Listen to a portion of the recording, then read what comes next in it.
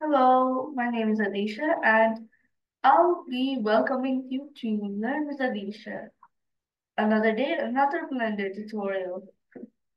So today we're going to be learning about how to color things. No editing, nothing like that. Just color. So to see your effects of color, switch to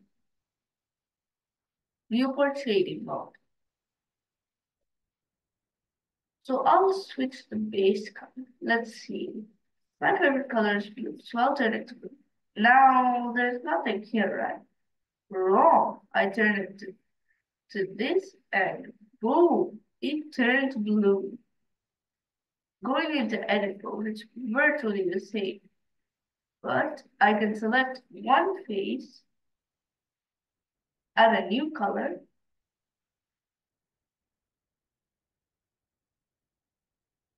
and say I want it red. So, and then I'll assign red. See that? It's red. Now this is another mini tutorial done. Thanks for watching and see you in the next one. Bye.